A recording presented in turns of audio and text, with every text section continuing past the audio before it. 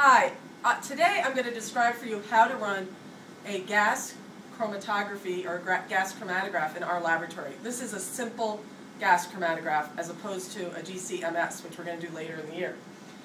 You're going to receive in lab a sample that'll look something like this. As you can see, it's a clear liquid. The sample contains some proportion of cyclohexane and toluene. This is cyclohexane. This is toluene. Cyclohexane boils at about 81 degrees Celsius and toluene at about 110. But when you look at this, you can see it is a homogeneous solution, okay, which means that the two molecules are intimately mixed with each other. And what will differ from student to student is the proportion of cyclohexane to toluene. In the lab, we're going to use a multitude of techniques to separate these two compounds. The technique we're going to use to separate it on a very small scale is gas chromatography. The technique we're going to use for a large scale separation is distillation. So what I'm going to show you here is how to actually carry out the separation on the gas chromatograph. So in our lab, we basically have two different types of gas chromatograph. These are the newer gas chromatographs that are on this side of the lab, and we have an older one that's on the other side, and I'm also going to show you how to use that one. I would highly recommend, though, that you not get too attached to any instrument because they're all very easy to use, and depending on the crowding of the lab, you'll have to use all of them on a given day. Okay? The first thing, and probably the most important thing to running a sample, is loading the sample. Next to each apparatus, you will find a syringe. These syringes hold 5 microliters, which is a very small amount of liquid. For every injection that you're going to do, you're going to inject 1 microliter for the entire semester. It'll always be 1 microliter. Don't deviate from that, okay? I'm going to show you how to load. The first thing you do when you load is you have to clean out the syringe. And what I'm doing is I'm pulling the sample into the syringe and then releasing it into a waste container. And I'll show you, I'm just going to shoot some out on the bench. Maybe you can see this, maybe you can't. That's how much liquid is in the syringe. I don't know if you can see that. Okay? The reason I'm cleaning it this way, I'm trying to get the syringe saturated with the sample we're using. So you're not going to clean it out with an intermediate solvent. You're just going to clean it out with your sample. When you've rinsed it 3 to 5 times, you want to pump it. And my technique that I use is I'm right-handed, so I hold the sample and the syringe in my left hand really tight, and I really pump it. I put some pressure on it really hard. And what I'm trying to do is get the air bubbles out. I'll do that about 10 times. Then pull in more than you need, okay? And then take the sample, push it up to 1 microliter, and this is something you're going to be able to see a little better in lab. Things will be demonstrated for you in lab, but the plunger is right there. And I'm going to move the plunger so you can see it moving up. And there's a little bit of liquid dribbling down the tip of the needle, but it's like nothing. It's not even going to hit you. Don't be afraid of it. So I'm going up to 1 microliter, okay? So I've got 1 microliter in the syringe. Now, on these instruments, you inject in this port, okay? So we're running this a little dry today. This may or may not work, okay? I don't have 100% confidence that we're going to see peaks. If we don't, we'll do it over. Okay, so I'm taking the syringe, putting it into the port. The port's the same on all the new machines. Push it all the way in until the metal hits the metal, hit the plunger, and then hit this button. When you hit that button, you should hear little musical notes, which usually means it's going to work. In a couple minutes, we'll find out if I've been successful. As I always tell people, when it doesn't work, it's usually you or the syringe. It's usually not the instrument. The instruments rarely fail. Usually, you just haven't injected any sample. Okay, so if we don't see anything, we will know in a minute. Now, while that's running, I'm going to go over and show you how to run on the old machine.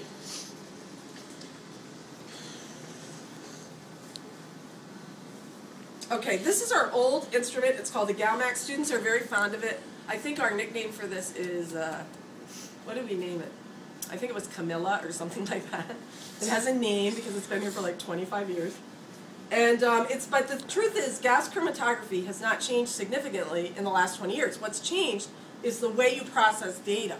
So you'll see on old Camilla here, there's an old, very old computer.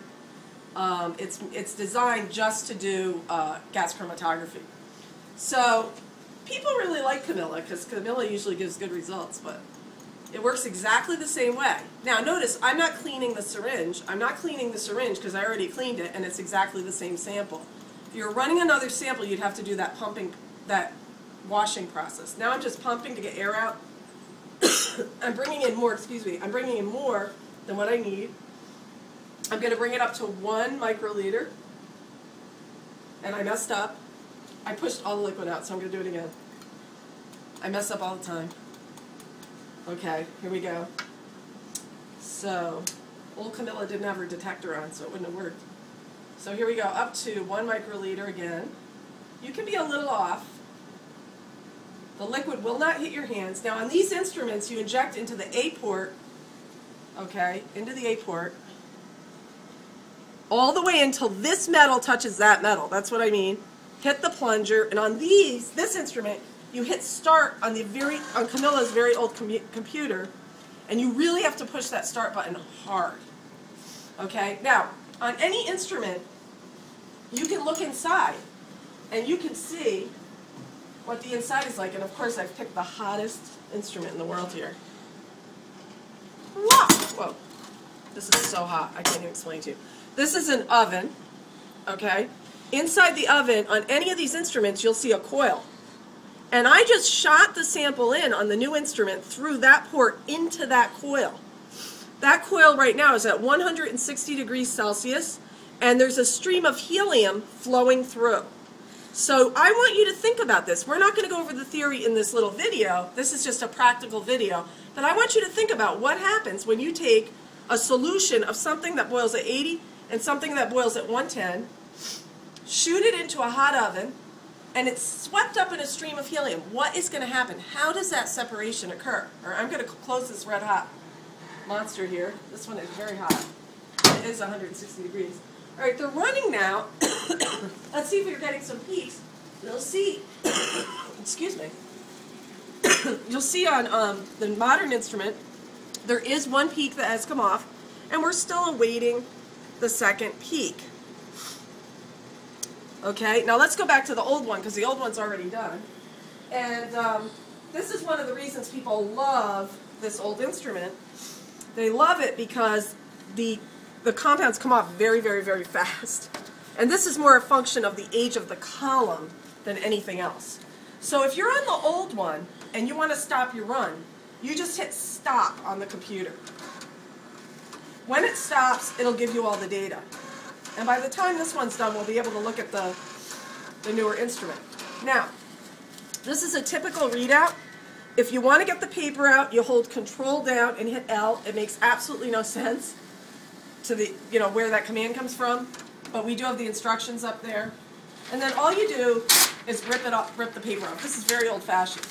But what you see here is a big peak. There's a little peak in there. There seems to be a little bit of a contaminant, or I might have done a bad injection, meaning I might not have gotten all the liquid in one shot. And then you see another peak. This big peak here is cyclohexane, and this big peak here is toluene. I'm not too sure what that is just now. And then with this instrument, it tells you the times the peaks came off, and then it gives the areas. And it's very hard to see here. It says 46, 49. So we're going to go look on the instrument one, on the newer one. So let's go check that out, because that's about done. How are we doing time-wise? 9 minutes. 9 minutes. Okay, so this is the end of this run. Okay, it's finished. When it's finished, you want to go acquisition stop. Okay. This is not isoamyl acetate, so I'm going to change that really quick. This happens all the time. Okay, so this is cyclohexane. This is toluene. You can see 2 peaks. The way you work with this is just like your computer at home. You want to save it. You want to put a name on it. Save it. Okay, I'm saving it. You can put your name in there. Then you want to print it. Okay, and it's going to print across the hall. Now, what we're really interested in are not these 2 times, 1.6 minutes for cyclohexane, 4.05 minutes for toluene. They completely separated. Okay? What we're interested in is, and this will be on your printout, the ratio, and you can see it's very similar to the ratio I got on the old instrument. It's 51.75% cyclohexane and 48.22% toluene.